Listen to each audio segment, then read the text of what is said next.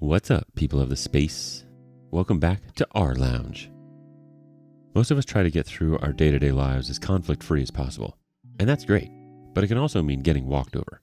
It can feel really awkward to assert ourselves in certain situations, and being caught in tense situations can dredge up painful memories and insecurities.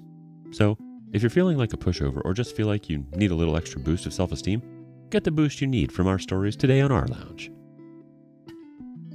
Does an eye for an eye make the world go blind? Let's find out on our first story. Am I the a-hole for making my sister-in-law pay above average rent for one bedroom? I am 100% being petty here, but curious if I am actually wrong. Most of my husband's family think I am being childish and need to let the past go, as my sister-in-law can't afford this, but her behavior toward us in the past makes me feel this is warranted. 2 years ago, my house burnt to the ground after being struck by lightning. Thankfully, it was during the day, so our 3 kids were at school and my husband and I were at work. We lost everything, but we were safe. It took almost 11 months for the insurance to pay out. The insurance covered 1 month worth of hotel stays, but after that, we were made to fend for ourselves, and the only option we had was to move in with my sister-in-law. She tells us we can have her spare room and her office space. Since she used neither of the rooms and her stipulation was we needed to purchase all of our own food and pay her $100 a week. By week 3, all of that changed. She then decides we need to pay her $250 a week, and we can only use 1 room. So all 5 of us were crammed into the smallest room she had, which was the size of a glorified closet space and didn't even fit a twin bed and a small dresser. So we lived out of trash bags and slept on the floor for close to $1,000 a month, some months, and still had to purchase all of our own food, despite her claiming my children on her food stamps. She also had no bills outside of her land tax, $450 a year, electric and heating oil, which she hardly ever filled. So we were essentially paying her so she could do leisure activities. It was the worst 8 months of my life. 3 months ago, my grandmother decided that she wanted to go to assisted living after a fall and transferred the deed of her house to me and basically said it was mine now. It is a 5-bedroom farmhouse. My boys insist on sharing a room, so we have 2 extra bedrooms. Well, my sister-in-law lost her house last month due to not paying her land tax for several years and asked if her and her stepdaughter could stay with us until they get enough money to move down south.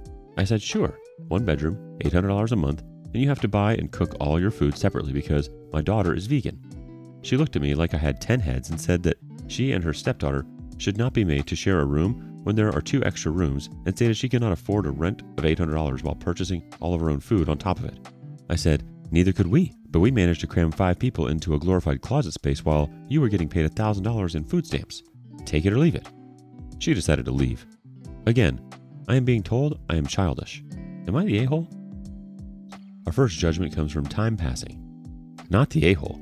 It's $250 a month for the room and $750 a month for you having to see her stupid face every day. You're giving her an 80% discount on the rent because she's family. Alienator chimes in next. Wow, I was really going the other way when I read the title, but yeah, you are not the a-hole. You simply treated your sister-in-law how she treated you. Not worse and not better. If she thinks it's unfair, then it shows she knew what she did was wrong first. Screw anybody who says you should accommodate. Best thing ever that she left. Enjoy your farmhouse. Fast Yellow Tuesday weighs in next. OP would still be treating her better. Sister-in-law's problem is of her own making. Took years to create, and she could have avoided the whole thing if she used some of the rent OP gave her for taxes. OP lost everything from a fire that she had no part in making and couldn't have predicted. She had fire insurance. What else could she have done? Sister-in-law was an a-hole when OP's family had an emergency. Already pretty enough has our next thought. If she wouldn't pay land tax to keep her house, no way she'd actually pay rent to OP. You aren't the a-hole at all, OP. You're showing her the same courtesy that she showed you. You offered your home and told her the ground rules, and she was the one that passed it up. That's on her.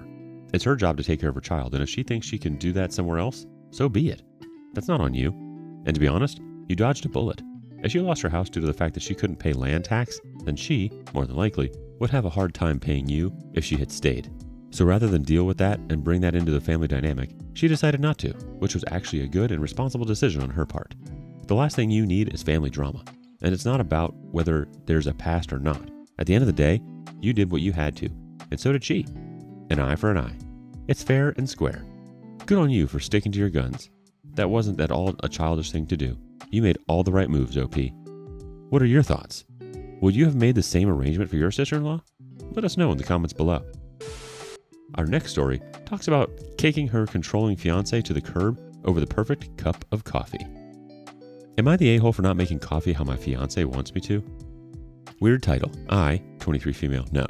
But this has been a point of contention for a while. My fiance, 25 male, is a foodie and is extremely particular about a few things, one of them being coffee. We use a manual grinder, get distilled water. The water in our area is really hard and according to him, affects the taste, but I don't notice anything. And we have an AeroPress and a metal coffee filter to make the coffee. I'm very much not a foodie, unless being a Sour Patch Kids connoisseur is a thing. My fiance weighs his coffee beans to make sure that he's using the exact right amount, changes the setting on the coffee grinder depending on whether he's using the AeroPress or the metal coffee filter, measures the water, and if he's using the AeroPress, lets the coffee grounds and water brew for a certain amount of time before actually making the coffee. On the other hand, I use a scoop to measure my coffee beans, use whatever setting the grinder is on. We'll usually just use tap water, eyeball the water instead of measuring it, and don't let it sit to brew. And you know what? It's fine. It tastes fine. It makes me happy. The end. Thank you for coming to my TED Talk. Problem is that this really bothers my fiance. We've had multiple arguments about me making my coffee wrong, and it's very normal for him to badger me, weigh my coffee beans, or switch the coffee grinder to the optimal setting while I'm making my coffee. If I'm making coffee for him, sure, I'll measure the beans and all of that jazz because I know that he can taste the difference. But I don't think that I should have to jump through all those hoops for something that doesn't affect him. On the other hand, he seems to be really bothered by this. Today, as I was trying to scoop coffee beans into the grinder, he reached around me to put the scale he uses in front of me and asked me to please weigh my coffee beans. I was really frustrated because we've had this conversation so many times, so I snapped the word no at him, and he walked away and muttered, "You too," saying that even though I hadn't said it, I'd definitely been thinking, F you. For the record, I wasn't thinking that. So, am I the a-hole for not making coffee how my fiance thinks I should, and for sometimes snapping at him when he gets pushy about it? Edit. I don't know if this is important, but I drink decaf and he drinks regular, so I'm never making coffee for both of us.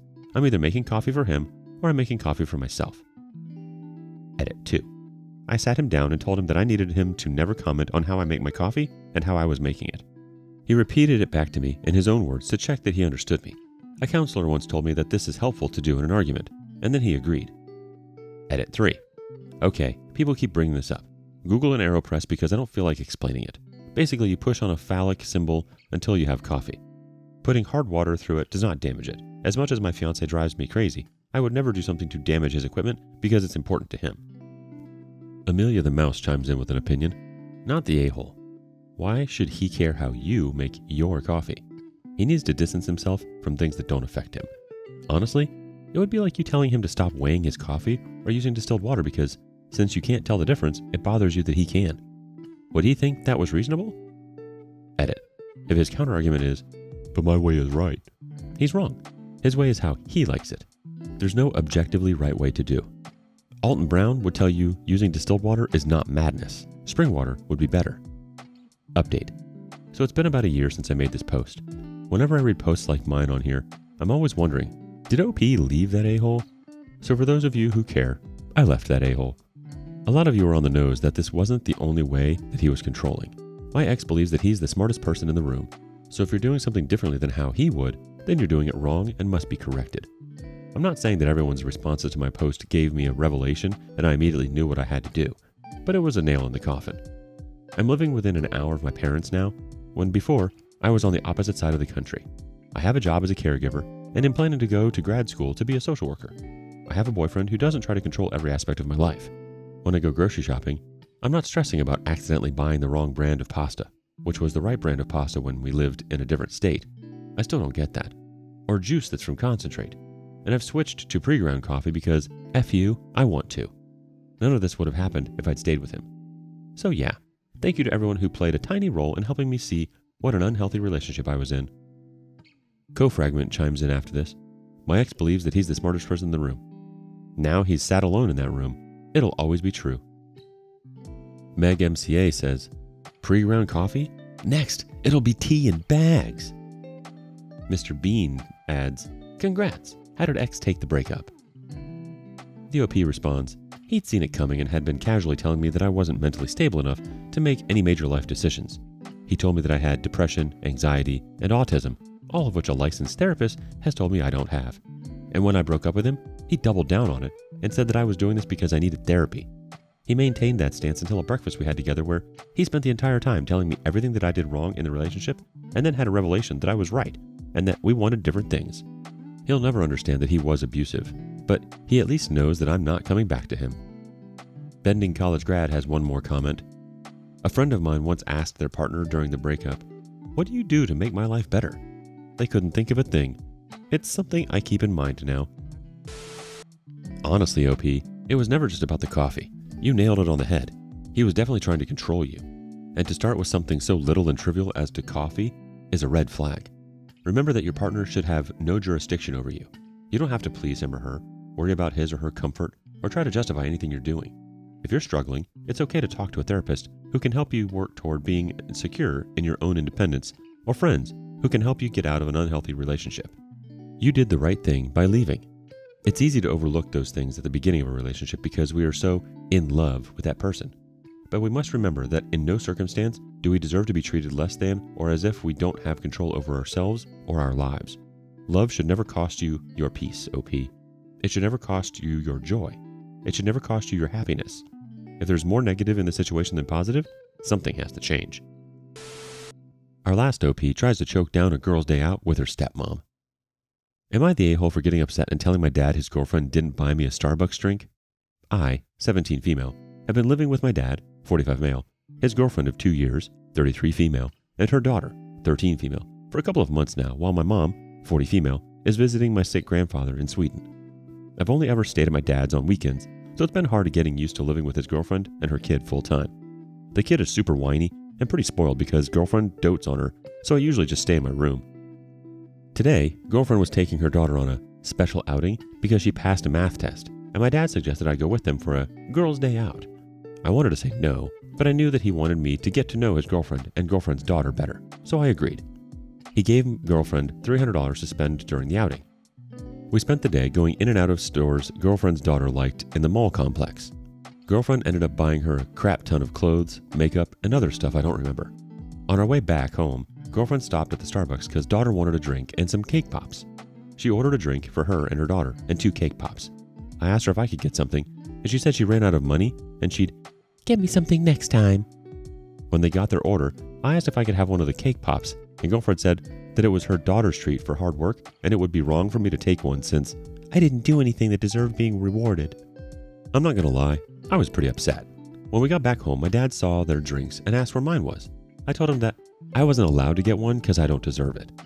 His girlfriend got upset and said I was twisting her words, and the daughter just said I was being greedy and was jealous of her. I know I'm not entitled to a drink or a cake pop, but I also don't think it's wrong to be a little annoyed. Am I the a-hole?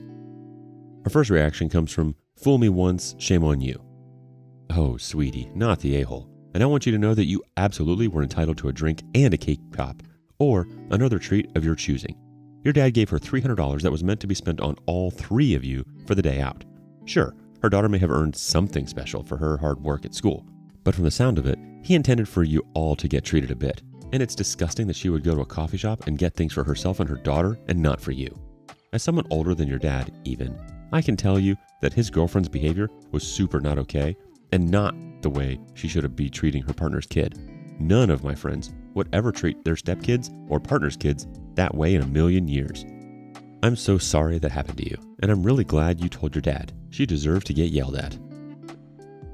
The OP responds, "Thank you. You've really made me feel better."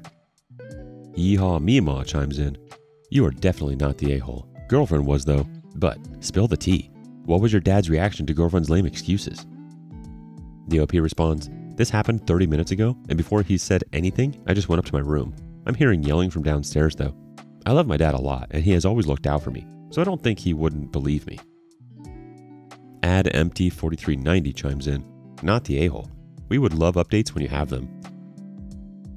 The OP responds, "Update. I just finished talking to my dad. I explained everything that happened at the mall, and he apologized and said that he'll be returning everything that was bought and will be taking a day off work tomorrow so we could do something together. He also put up girlfriend and daughter in a hotel so I can have space for them, and said they'll be staying there until my mom gets back. Once I'm ready to see them, he said they will apologize to me, and once my mom comes back, he's going to have a talk with girlfriend." Oh, OP, you did not deserve that treatment, and you most definitely are not the a-hole. That was meant to be a girls' day out, and you weren't at all treated like a part of the family. I'm so glad your dad allowed you to have some space from them and is planning on doing something with you. That's how parents are supposed to treat their children. I would be asking to have a sit down as a family so that everyone can get on the same page. Your stepmom needs to understand that what she did was wrong. In some cases, she might not even realize what she's doing is wrong. It might be important to have this conversation with her to lay out everything on the table. I'm so sorry you had to experience that. This is in no way, shape, or form a reflection of who you are as a person. Your dad will be there for you no matter what. Continue to be honest and forthright with him. The Brady Bunch may have been a fun show, but it wasn't exactly realistic in showing how tough it can be to blend two families together. You can't just mash people together into the same house, call it a family, and hope it all works out. Karen, it takes a great deal of work and messiness and compassion and time. Functional families take work.